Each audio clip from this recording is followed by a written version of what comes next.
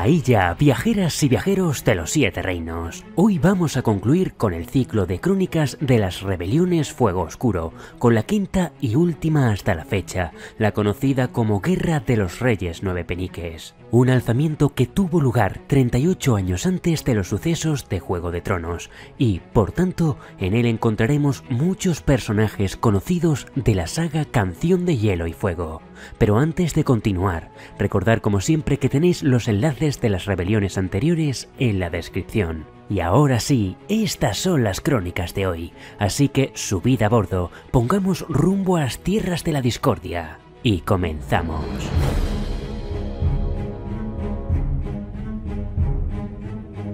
En el año 258 después de la conquista, aún durante el reinado de Aegon V el Improbable, la dinastía Targaryen se topó ante un nuevo desafío en Essos, cuando 9 forajidos, exiliados, piratas y capitanes mercenarios se aliaron en las tierras de la discordia bajo el árbol de las coronas. Se les conocía como la Banda de los 9 y juraron unir sus fuerzas, apoyarse y ayudarse con el objetivo de conseguir un reino para cada uno de sus miembros. ¿Quiénes fueron estos 9? En la enciclopedia de Mundo de Hielo y Fuego se nos dan sus nombres y títulos junto a una breve descripción. La reina pirata, conocida como la Vieja Madre.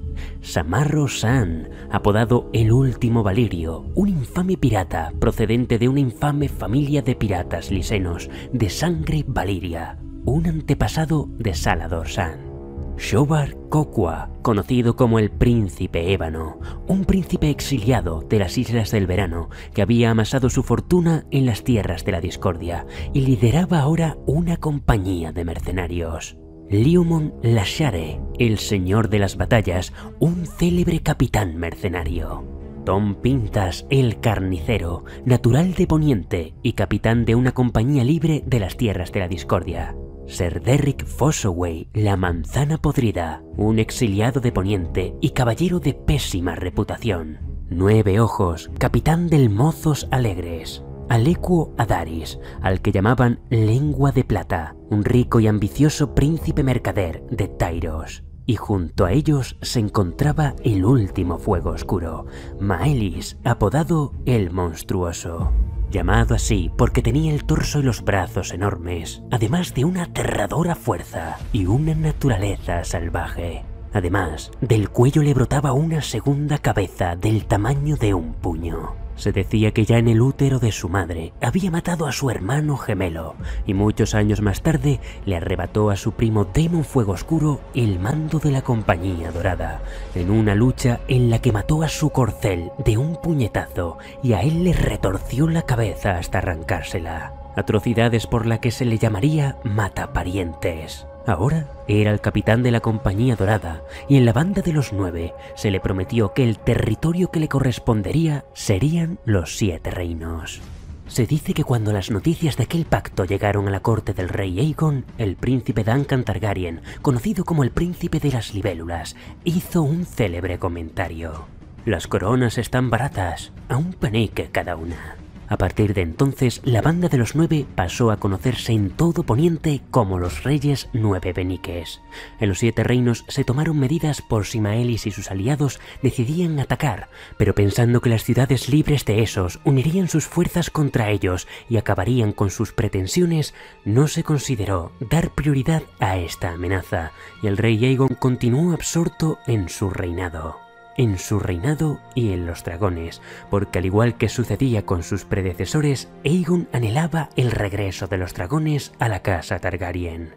Sus sueños, sin embargo, se redujeron a cenizas un año después, en el 259 después de la conquista, cuando el rey, su hijo Duncan, el Lord Comandante Ser Duncan el Alto y otros muchos asistentes murieron en la tragedia de Refugio Estival. Tras la muerte de Aegon V, su hijo fue coronado como rey de Poniente, Jaehaerys, el segundo de su nombre. Sin embargo, apenas se había sentado en el trono de hierro, la guerra estalló en los 7 reinos. Los reyes Nuevepeniques habían tomado y saqueado la ciudad libre de Tyros, su primer reino, y allí colocaron en su trono a Lengua de Plata, el ambicioso mercader Alequo Adaris. Los reyes nuevepeniques también se apoderaron de los peldaños de piedra, el conjunto de islas situadas entre el mar Angosto y el mar del Verano, que a lo largo de los siglos había sido hogar de piratas y contrabandistas. Un punto estratégico desde donde comenzarían su ataque a Poniente. Jaehaerys sabía que la banda de los 9 pretendía apoderarse de los 7 reinos para cedérselos a Maelis el Monstruoso, que se había proclamado Maelis I Fuegoscuro. Pero al igual que su padre, Jaehaerys había albergado la esperanza de que la confederación de forajidos zozobrara en esos o cayera bajo alguna alianza de las ciudades libres. Pero no fue así. Aegon V y el príncipe de las libélulas no estaban, y el príncipe de Eiron, espléndido caballero, había muerto años atrás. Solo quedaba él, el hijo menos guerrero de Aegon el Improbable.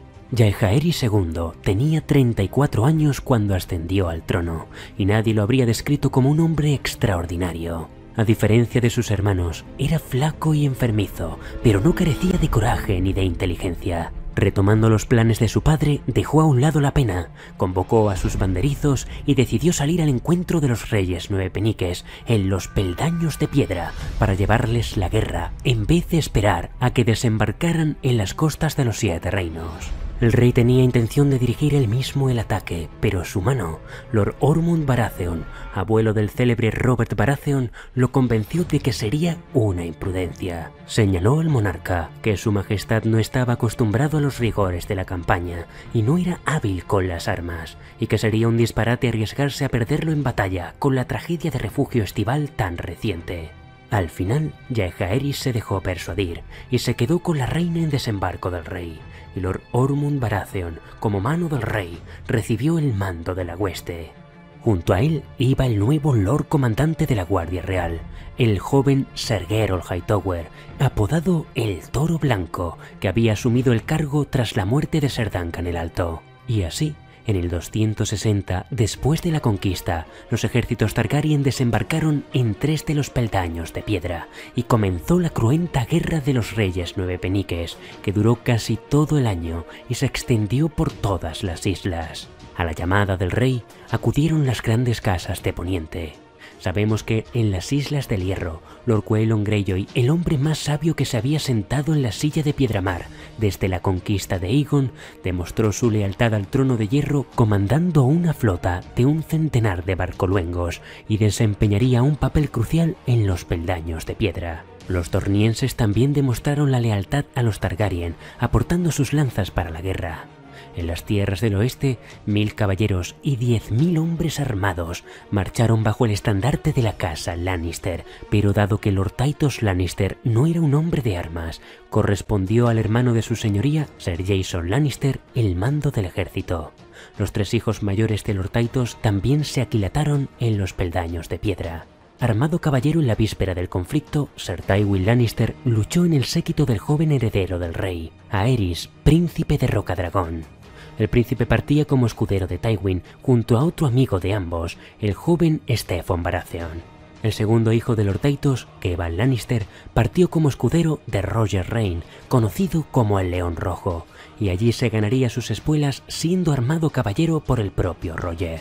Su hermano, Tyget Lannister, era demasiado joven para la caballería, pero su valor y habilidad con las armas se comentó por todos, ya que mató a un hombre mayor en su primera batalla y a 3 más en las luchas siguientes, uno de ellos un caballero de la Compañía Dorada.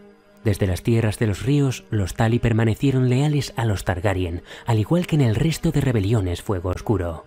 Hoster Tully, que no sabemos si ya entonces era señor de Aguas Dulces, partió junto a su hermano Brynden, quien sería conocido como el Pez Negro. El propio George R.R. Martin confirmó que durante esta guerra, Hoster Tully luchó junto a Lord Baelys y que la camaradería que forjaron durante el conflicto hizo que, muchos años después, el pequeño Petyr Baelys fuera acogido en Aguas Dulces como pupilo de Lord Hoster. También sabemos que Brynden Tully ganó renombre durante la guerra y en años posteriores muchos escuderos como el propio Jaime Lannister lo admirarían en todos los rincones de los 7 reinos.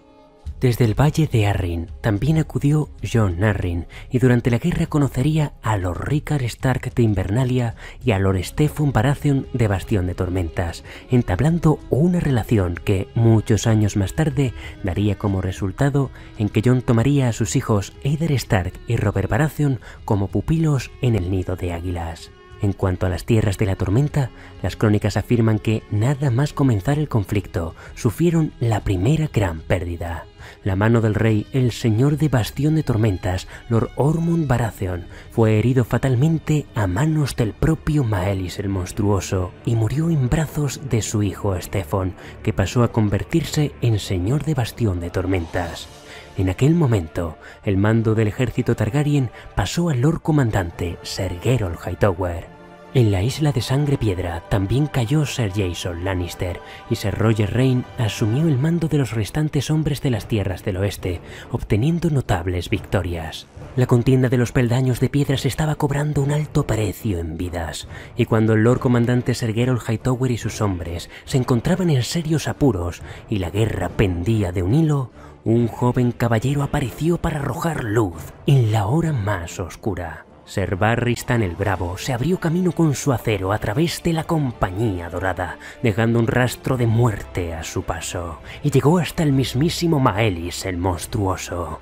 Así comenzó una danza de espadas en la que Selmy acabó con la vida del último pretendiente Fuegoscuro, haciendo que se ganara fama eterna, y cambió el curso de la guerra, acercando a los Targaryen a la victoria en un mismo golpe. Los reyes nuevepeniques que quedaban mostraron poco o ningún interés en Poniente y pronto se retiraron a sus dominios. Tardaron medio año de dura lucha antes de que los peldaños de piedra y las tierras de la discordia se libraran de la banda de los 9, y todavía tendrían que pasar 6 años más hasta que la reina de Alequo Adaris, el tirano de Tyros, lo envenenara y la ciudad restituyera a su arconte. Hay que destacar que, durante la contienda, el príncipe Aerys sería nombrado caballero por la mano de su amigo Tywin Lannister, y tan solo 2 años después, tras la muerte de Jaehaerys, se sentaría en el trono de hierro, como el rey Aerys, el segundo de su nombre, el mismo Aerys al que llamarían el Rey Loco. La guerra también curtiría al joven Tywin Lannister, quien tras su regreso a Roca Casterly se propondría poner orden en las tierras de su padre, desembocando en el conflicto conocido como la Rebelión de los Tarbeck y los Reyne, cuya historia ya hemos narrado en las crónicas de las lluvias de Castamir. Por supuesto, en cuanto hubo un puesto vacante, Ser Barristan Selmy fue nombrado miembro de la Guardia Real durante el breve reinado de Jaehaerys, renunciando a su compromiso matrimonial y a los títulos y posesiones que le correspondían de su padre, cediendo la fortaleza de Torreón Cosecha y todos sus bienes a sus primos. En cuanto a las pretensiones Fuegoscuro, muchos maestres creen que con la muerte de Maelys, el último Fuegoscuro, se extinguió toda pretensión al trono de hierro, y con él la maldición que Aegon el Indigno había arrojado sobre los 7 reinos. Sin embargo, en el libro Danza de Dragones, Illyrio Mopatis le asegura a Tyrion Lannister que con Maelys solo se extinguió el linaje Fuegoscuro por línea paterna, lo que sugiere que aún pueden aparecer otros pretendientes en el futuro, tal y como apuntan algunas teorías del fandom. Por último, decir que, cuando el primer capitán general de la Compañía Dorada, Acero Amargo, murió casi 20 años atrás, ordenó que hirvieran la carne de su cráneo, lo chaparan en oro y lo llevaran frente a ellos cuando cruzaran el mar angosto para la reconquista. Los comandantes sucesores habían seguido su ejemplo, y Maelys no fue una excepción. Ahora, en el libro Danza de Dragones, podemos dar un paseo por el campamento de la Compañía Dorada, y junto a la tienda del capitán general Harry Strickland podemos ver las picas rematadas por las cabezas doradas que habían pertenecido a sus predecesores. Una de ellas destaca por ser más grande que las demás, mostraba deformidades grotescas, y debajo había otra del tamaño de un puño de niño. Eran los cráneos de Maelys el Monstruoso y su hermano sin nombre.